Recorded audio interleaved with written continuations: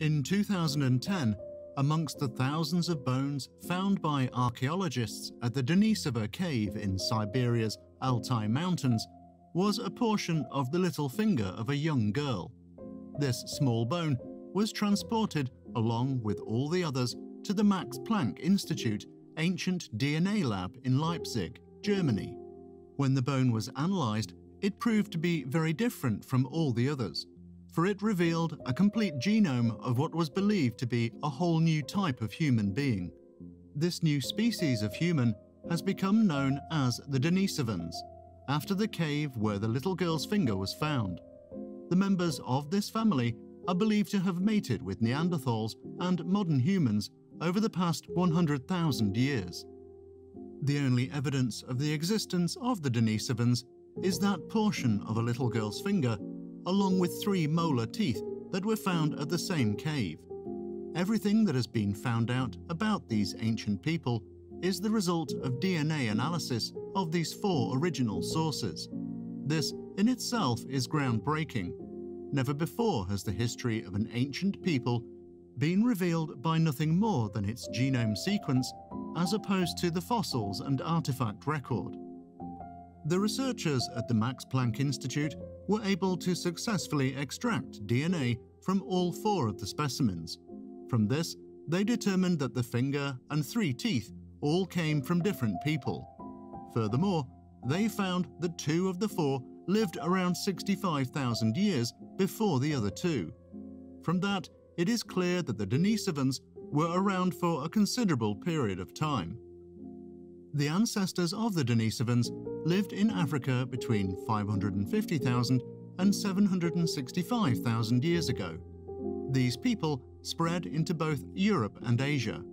Those who settled in Europe became the Neanderthals, with the Asians becoming the Denisovans. For an unknown length of time, they evolved separately, but then their paths crossed and interbreeding took place. Archaeological findings reveal that Neanderthals were using quite advanced tools around 100,000 years ago. Based on the similar DNA makeup of the Denisovans, archaeologists believe that they, too, were using such tools for hunting and gathering at the time.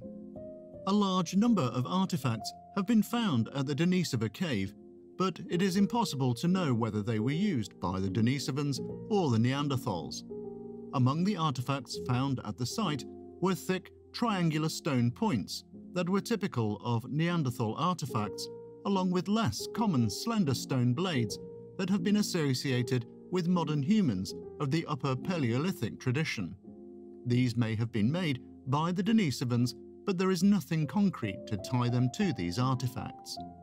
Due to their fragility, it was not possible to do radiocarbon dating on the teeth and finger bone found at the Denisova cave in 2010. As a result, it is very difficult to say when the little girl and her fellow Denisovans lived in and around the area. The hope is that larger bones will be found, but this seems unlikely.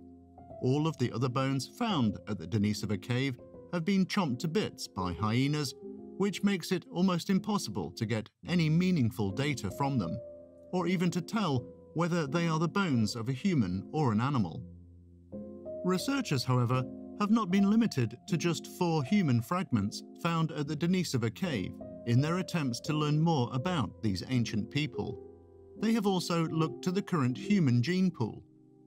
People living on tiny islands in Southeast Asia and Oceania have genes with up to 6% of Denisovan DNA.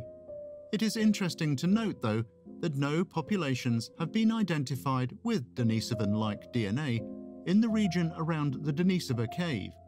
From that, it has been extrapolated that the Denisovans moved extensively around Asia, including Siberia and Australasia. From the DNA record, researchers believe that the Denisovans were genetically equipped to survive in cold climates.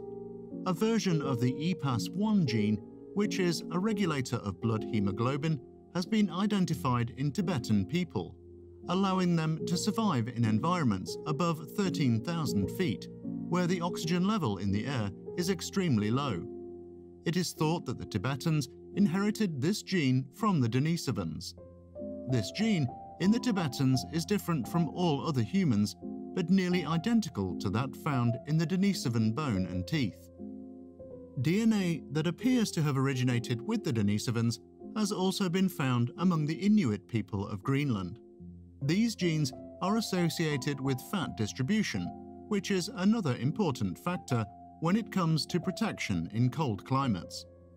Denisovan DNA has also cropped up in other parts of the world. It has been found in a cave in Spain, some 5,000 miles away from Denisova, where a large number of 400,000-year-old fossils were unearthed. These bones were assumed to be of Neanderthal origin until it was found that their mitochondrial DNA was more closely associated with the Denisovan genetic record than that of the Neanderthals. From all these genetic links among disparate peoples around the world, it is clear that Denisovans bred with modern humans. This interbreeding helped modern humans to colonize extremely challenging environments. In view of the very limited fossil record, researchers are very wary of labeling the Denisovans as a distinct species. Unlike the Neanderthals, which are classified with the species name Homo, the Denisovans are officially known as a population. There is, in fact, no hard dividing line between modern humans and Denisovans. As more fossil and DNA evidence emerges, we may find that rather than being a completely different animal, the Denisovans were in fact our ancient cousins.